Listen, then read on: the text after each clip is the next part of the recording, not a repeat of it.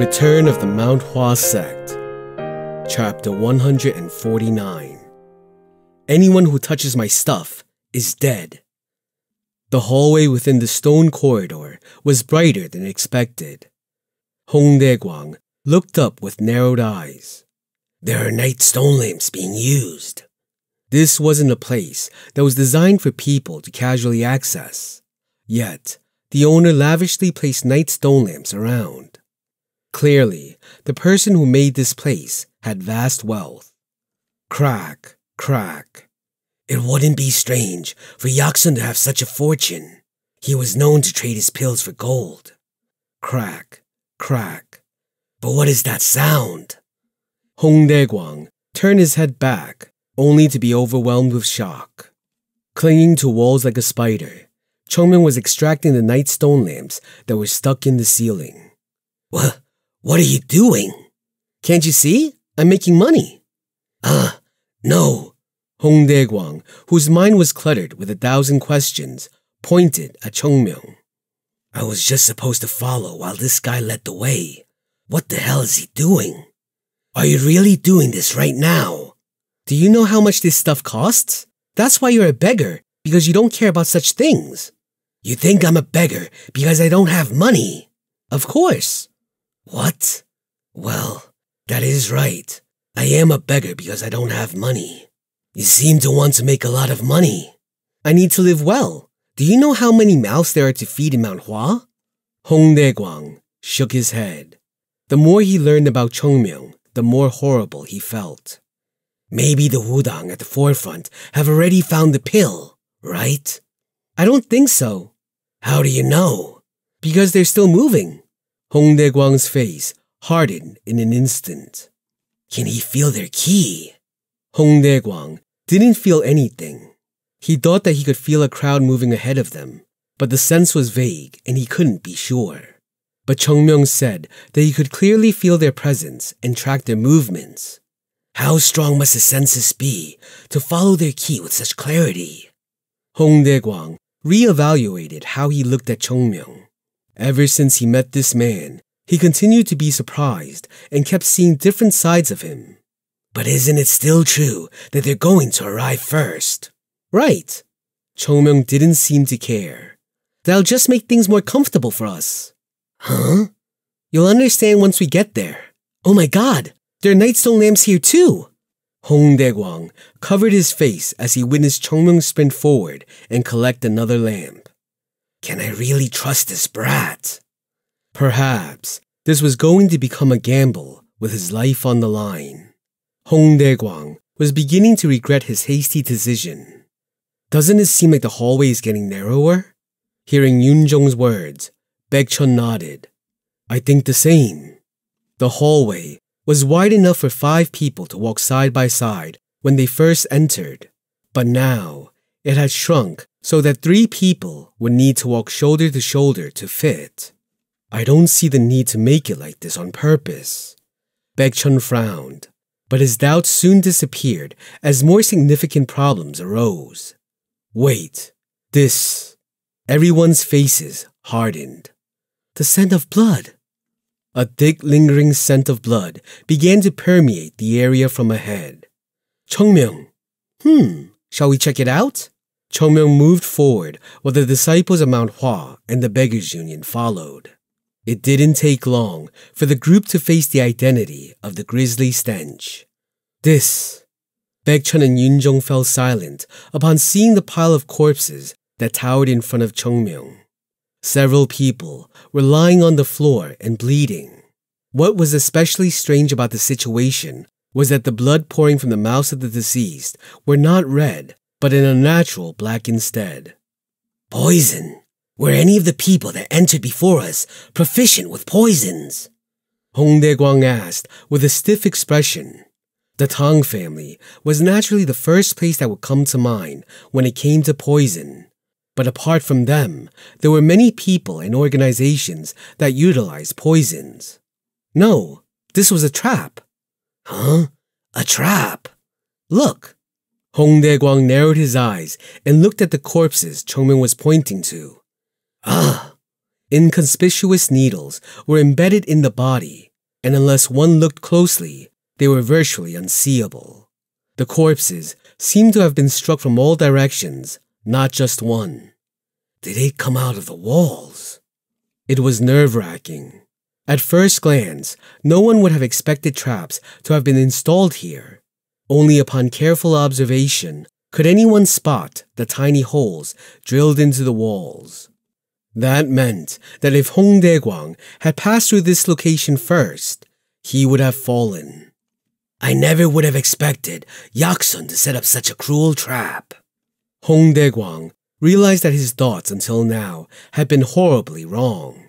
Of course, this was the sword tomb. However, Hong Dae-gwang was someone who knew that the untracing seizing sword's true identity was Yaksun. He never anticipated the Yaksun, who dedicated his life to saving others, would set up such a brutal device in his tomb. If he intended to make it easy, he wouldn't have built his tomb in such a place. That is true. Hong Dae-gwang alternated his gaze between the wall and the corpses as his expression filled with disgust. This whole affair may end up boding more ill than good. While Hong Dae-gwang hesitated, Chong-myung nonchalantly walked forward as if everything that happened was insignificant. Chong-myung, what? When Chong-myung looked back with an unnatural calm, it was actually the disciples of Mount Hua that felt bewildered. Their corpses. It was true that they lived as martial artists, but this was their first time seeing corpses this close and personal. Even Baek-chun, who had the chance to see death during his occasional work outside the sect, was unable to deal with this gloomy situation. But for Chong-myung, this was a common occurrence. He had fought a war with the Heavenly Demon sect in his previous life and witnessed so many corpses until he had grown tired of it all. After all, hadn't it even become normal for them to eat their meals surrounded by corpses after every battle?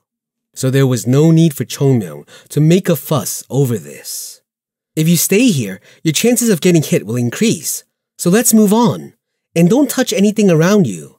It's dangerous. Ah, I see. Baek-chun gulped as he followed Chong-myung. Still, he was unable to withdraw his gaze from the corpses piled around. This is Gangho. He felt like he was starting to realize what that meant. This place was far from outside the protection offered by Mount Hua. Anything could happen. If they weren't careful, they might find their heads severed from their necks. With renewed vigor, Baek-chun closely followed Chong-myung as they carefully moved ahead. Are there any more needles left to come? Who knows? Chong-myung just shrugged. I don't know what kind of man this Yaksun was, but one thing is certain. What is that? This isn't just a treasure trove. Chong-myung spoke with a serious expression. There was no need to install such traps if this was merely a tomb that hid some knowledge. The tomb's creator must have had some other intentions hidden here. The level of risk will vary depending on the creator of this place's intention. At this moment, Chong-myung decided to behave a bit more cautiously. Oh, that one! Hong Dae-gwang suddenly pointed to the ceiling. Isn't that different from what we saw till now? Huh? Chong-myung nodded. Right. Until now, all the night stone lamps that Chong-myung pilfered had a blue color, but the one Hong Dae-gwang was pointing out now was red. Looks expensive. Without saying anything more or giving the others time to react, Hong Dae-gwang flew up and removed the lamp from the ceiling. Tuck! Hong Dae-gwang landed on the floor and looked at the lamp with curious eyes. I think this is the first time I've heard of a red one, but maybe this is a treasure. What the hell did you just do? Huh? Hong Dae-gwang smiled at Chong-myung. If I don't want to continue living as a beggar, I need to diligently make money. Don't tell me all the nightstone lamps here are yours. Surely, I can take at least one. Chong-myung's eyes shone. Definitely told you not to touch anything strange, didn't I? Hong Dae-gwang looked around with a slightly embarrassed expression. Well, this thing isn't too strange. It was then. Rumble. A very small sound reverberated. It was heavy and dull, but not loud. Rumble. Rumble. Shortly after, the sound grew louder. A cold sweat began to drip from Hong Dae-kwang's forehead. No. Crumble. The sound was getting closer. Everyone's eyes were drawn to where the sound came from. The hallway they had passed before. There was a loud noise coming from there. At the same time, the area they were in began to tremble and quake beneath them. Phew! Chungmyeong sighed and smiled. What are you all doing? Huh? If you don't want to die, then run! With those final words, Chungmyeong ran ahead at light speed. Quickly grasping the situation, Mount Hwa's disciples rushed to follow and charged at full strength. Run! Run! Beggars, run! Hurry! Hong Dae-kwang shouted, even without knowing why the beggars had already begun running. The reason for everyone's quick escape was quickly revealed. Rumble, rumble. The hallway was collapsing. Soil and rocks poured down like flowing water as the ceiling collapsed. Shit! Hong Dae-kwang, who was terrified, flinched and ran as fast as he could. If he got caught, he would die. There would be no chance of survival. Run! Beggars! Run for your life! If you don't run, you'll die! This is why I don't like dealing with beggars! Chungmyeong yelled while running. Did you boil and eat a tree frog or something? I definitely told you to be careful, but you decided that you just had to go and touch things. Are you really someone that lives in Gangho?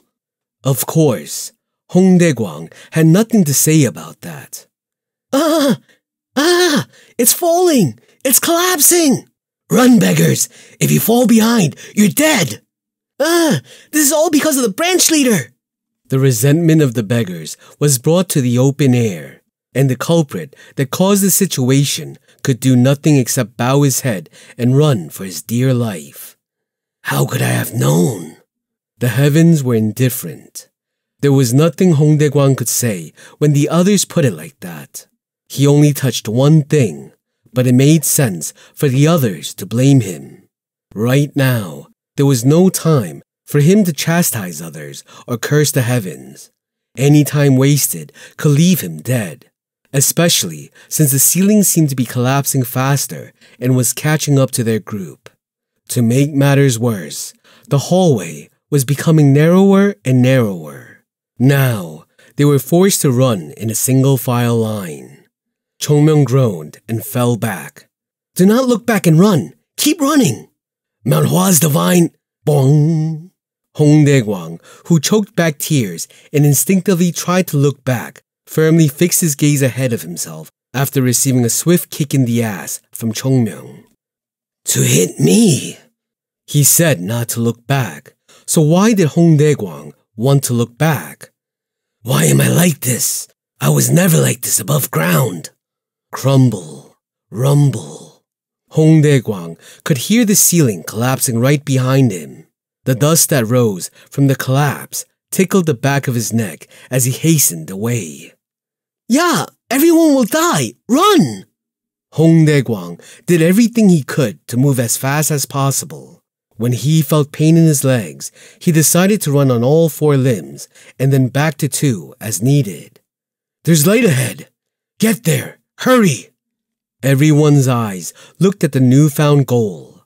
Those that confirmed the existence of the light coming from the end of the hallway squeezed out every bit of strength remaining and carried their weary legs to the finish line. Ah! As all the others escaped, Hong Dae-kwang also ran for the light. And crumble. Seeing the rubble at his feet, he fell to the floor and turned back. It's over. He didn't fully understand what happened, but this place didn't seem to be collapsing. The trap ended with the previous hallway. But... Chungmyeong! Damn it!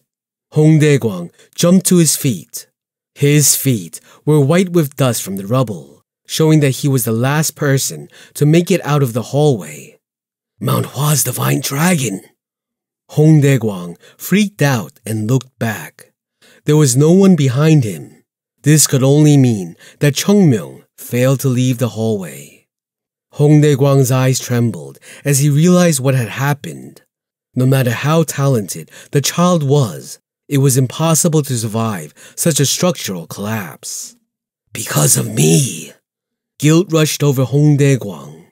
A young genius who was supposed to be without equal, who should have gained fame and fortune, had just lost everything to his mistake. He wanted to bite his tongue and die when he thought about what he had done. Mount Hua's! It was then. Bang! Suddenly, the collapsed rubble broke open with dust scattering all around. Cheongmyeong! Damn it! You had us worried for nothing, brat! Hong Dae-gwang was shocked. He's alive! Right. There's no way Mount Hua's divine dragon would die in such a way in a place like this. Hong Dae-gwang was so glad that he wanted to run over and hug Cheongmyeong. But that joy soon disappeared into the distance. Where's the beggar? The dust settled. Cheongmyeong, covered in dust all over, was rubbing his eyes as they shot a fierce glare that looked like he wanted to kill several people at once. His lips twisted into a smile as soon as he found Hong Dae-gwang, and Hong Dae-gwang went pale right away. No, divine dragon. The thing is, you must have a lot to say to me. Cheongmyeong relaxed his stiff neck muscles and walked toward him. But do you know? What? If everything could be resolved with words, there would be no need for wars. Let's get hit a few times and then we can start again. Hong Dae-gwang was frozen by the visage of an angry devil as he watched Cheongmyeong rush toward him.